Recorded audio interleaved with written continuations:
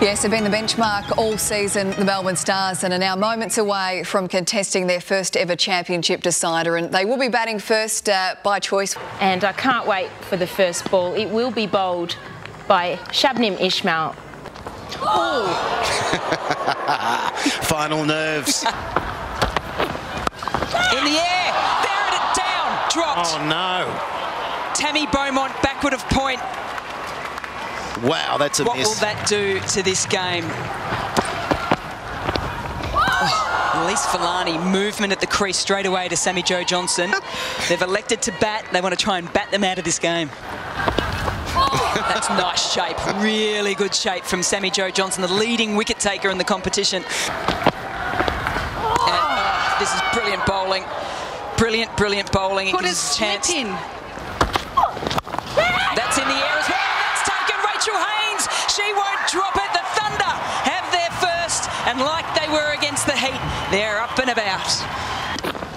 There's the short ball. This is another opportunity down the boundary line. Sammy Jo Johnson just underneath the outstretched hands. Oh. Wow, okay. That's one way to get the innings going. Brings the crowd in play too. Oh, that's going to be really close and given. The Thunder, they have two in the WBBL final, two in the power play. It's edged, and there's a goal all the way through. It has Ismail. Sammy Jo Johnson one end, Ismail the other. It is about pace and seam, and the favourites are 3 for 20. Edged again, and damn. Heather Knight in the slips cordon. Oh, coming in off the boundary is Litchfield, and she's yorked herself. Well, straight down the throat, is it, of Shabnim Ismail, and she's put it down. Dear, oh dear.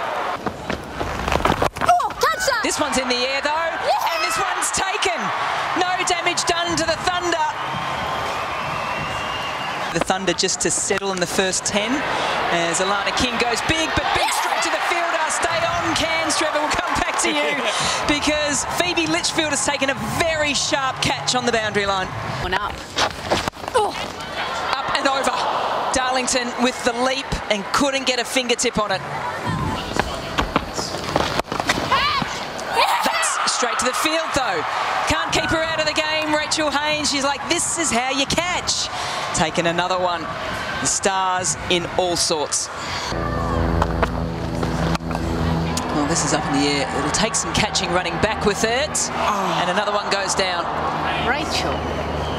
I put my finger up, Rachel Haynes. Thought she had it.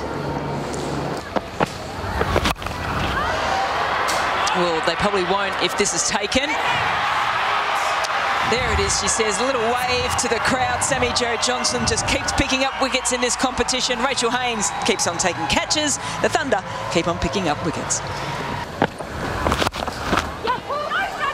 Wants two, Catherine Brunt. Ishmael is quick across the ground. She's got a flat arm to a direct hit. And we may have been going upstairs. We're going to go upstairs anyways. Yeah, comfortably home. And it's not a surprise where Hannah Darlington's bowling, really. She's been doing it the whole... Well, she's been doing it the whole season, and there's another example of her bowling full and straight, taking out the off stump of Tez Flintoff. Why not? There we go. Couldn't quite get the leverage, though. Well, the length was perfect. How do you get up and under that? And there's whether or not a dot or a wicket to finish off the innings. Fair enough too for the Sydney Thunder as they take a wicket on the last ball. It's been a dominant display by the Sydney side on their home away from home ground at North Sydney Oval. 20 overs have gone. It's 9 for 86. This game is not over.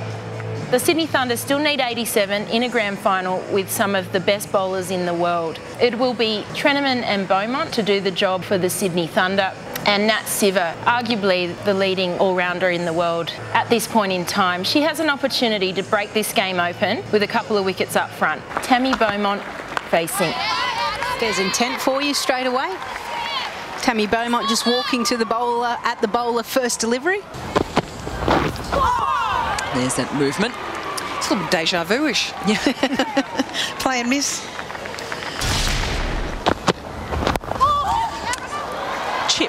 the air for the first boundary for the Thunder. On the pads again, that's a nicer shot there from Treneman. Well balanced for the second boundary of the over. Oh, straight up goes Catherine Brunt. She likes it. Unfortunately for her, though, not given. Oh, sounded nice. She's going to go all the way. She is. Tammy Beaumont. Take that. Yeah, again, that little bit over-pitched. Thanks for that, Slats. Oh, hit with power from Tammy Beaumont as the Thunder skip to none for 21. But we've got quite a few goals. I mean, Kingy as well, she's usually one of the vocal ones, but she's bowling at the moment. You can see that there was a 5th ball last over, and there was a huge shout, not from Alana King, from Fulton. I think Meg Lanning went up, and it was pad first. Other end. Given, there's the wicket. Brunt, a change of attack, a change of ends. Down. It's a very, very nice shot. Wonderful footwork, just held the hands into the shot, gave it the full face to the boundary. Flint off into the attack, and again, nicely timed by Treneman. She did it off the back foot in the last over, and on this occasion off the front foot. Wonderful hands. In the air, taken. Well. The Brisbane Heat only 2 nights ago lost 6 for 12. Funny things happen in the WBBL. The Stars will be happy with that wicket of Treneman. Well, she doesn't want to pace there because that is nicely struck. It was probably just over-pitched from Alana King. There we go. She does try to go for the scoreboard, and she's bowled. King continues her magnificent tournament, and she keeps the Stars in the hunt. It's been magnificent cricket. We've had so many close games. Rachel Haynes lofting long. Oh, that's even nicer, Rachel Haynes. Yes, the one before was a 6. But boy, she got in such a powerful position for that 4. That will help. Every time they won, they chased, as this is another big one as well by Haynes. Heather Knight. That's it. Watching Rachel Haynes, and with that beautiful strike, the Thunder race onto the ground. It is their second WBBL title, and what a way to bring it up. They've been magnificent. A lot of people didn't think they'd make the 4. They had faith in their team, faith in the semi when they were almost out of it. And the celebrations will go long into the night.